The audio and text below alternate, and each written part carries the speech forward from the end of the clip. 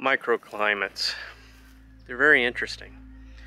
All the way at my garden, which is like 800 feet that way, it's actually has frosted and killed off all my peppers and tomatoes out there. But over here, close to the house, we still have pepper plants that are growing. We have a jalapeno,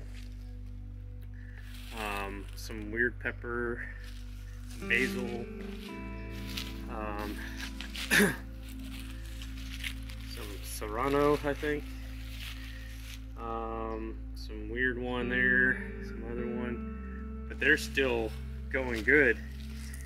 I believe it's because this fence is keeping warmth in and blocking the wind and not allowing this to cool down as much.